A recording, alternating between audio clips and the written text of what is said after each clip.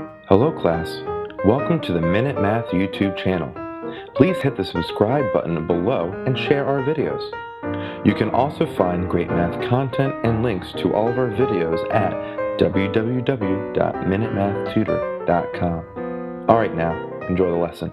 Hi, I'm Sean again, and this is Minute Math, and today we're learning about finding percent change.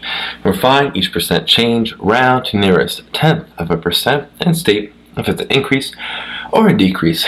So, if I was given this problem, from 43 minutes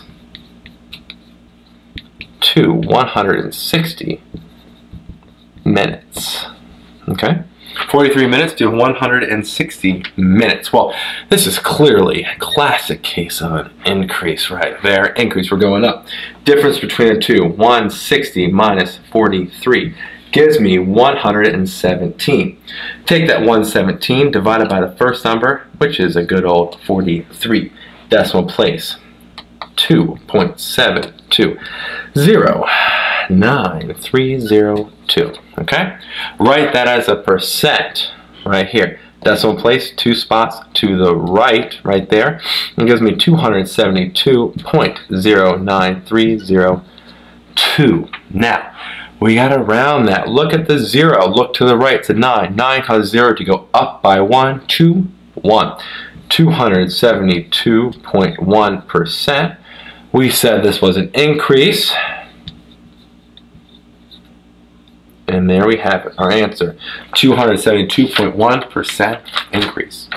Quick recap, we're given from 43 minutes to 160 minutes, and we have to find the percent change. Well, clearly an increase there. Difference between the two we found. Divided that by the first number. Took that decimal, wrote it as a percent, rounded that percent, and got our answer. 272.1% increase. Hi, I'm Sean again, the creator of Minute Math. And if you like this video, please hit the like button that's right there. If you have a mathematical question, just add it to the comment section below.